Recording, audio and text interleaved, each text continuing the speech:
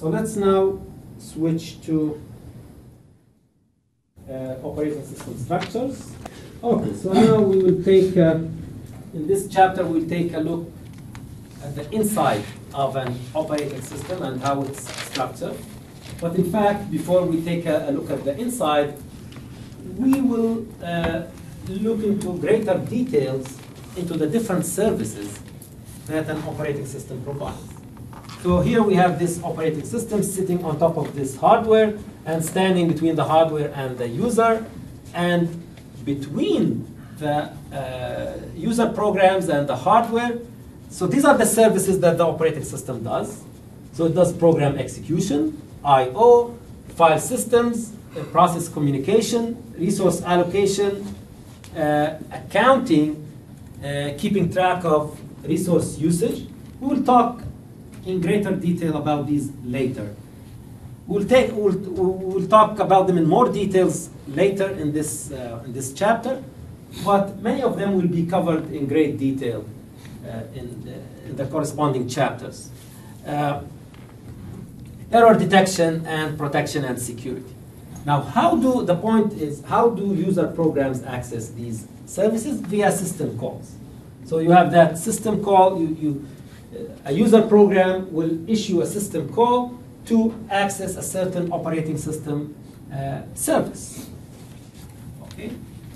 So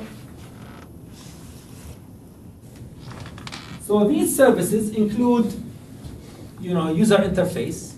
So we are all familiar with graphical user interfaces and command line interfaces. For younger people, the graphical user interface is the norm, is the user interface that they are familiar with.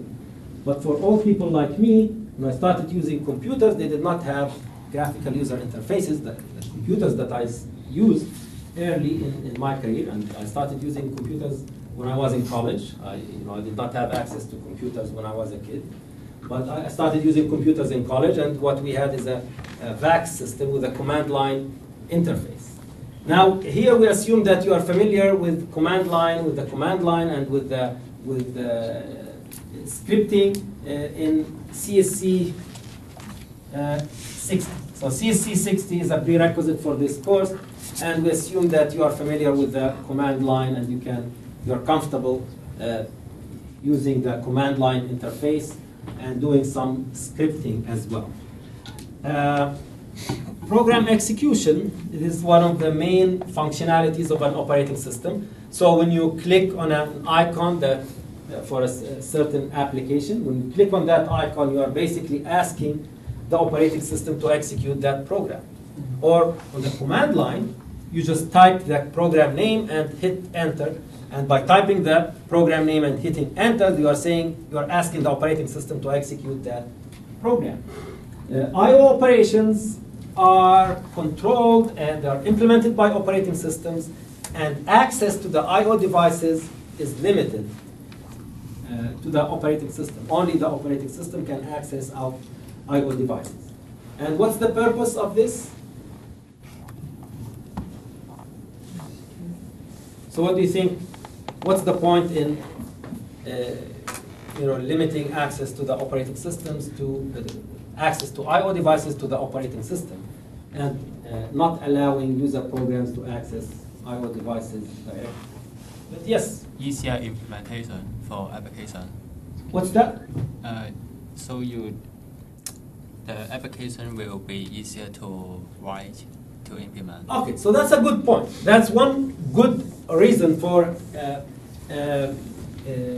not allowing user programs to access I/O devices, to hide the details of the I/O devices from the application programs. So the I/O, when an application program needs to read from the keyboard, the application program doesn't have to know about the specific details of that particular I/O device. It will just say read, and the operating system will handle all the low-level details, or all the hardware details. The details of the specific hardware will be handled by the operating system. So that's one good reason. But there is another good reason for, to divide access between processes that may need to use I/O. Yes, so to manage that access and to resolve conflicts, right? If we allow user programs to access I/O devices directly, then there will be lots of conflicts. What if two processes are trying to access the same I/O device at the same time? Then there will be conflicts. They may be overwriting each other. And so if we go through the operating system is going to manage this, and it will resolve conflicts, and it will, in a way that will ensure correct functionality. Isn't that just an implementation detail? What's that? The fact that the OS is the manager as opposed to implementing some kind of management in the actual device itself. No. This is a policy. It's a policy of giving control to the operating system. Keeping the operating system in control and allowing the operating system to resolve conflicts, because otherwise, application programs will be creating lots of conflicts, will be conflicting with each other when they are trying to access the devices. So it's a policy. It's a very important policy that will keep the operating system in control and will ensure that the system will function correctly. Okay.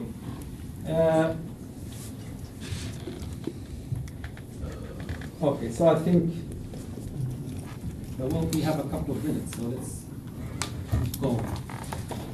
So the different services that operating systems implement, and including file system manipulation. Again, we'll discuss this in detail later. Communications, process communication. We will be studying different methods for inter-process communication, including shared memory and message passing. Shared memory will be studied in detail, and we will be using it in assignment number 1. So assignment number 1 will involve shared memory access, and we will be doing that through the operating system. And message passing will be left for the networking class. Error detection, it's very important for the operating system to be aware of all the errors that may occur in the system, whether they are user errors or hardware errors, or device errors. The operating system should be aware of these and should take the right action when an error occurs. Resource allocation, accounting, keeping track of how much of each resource a process has used, especially the CPU, and we will see this in CPU scheduling.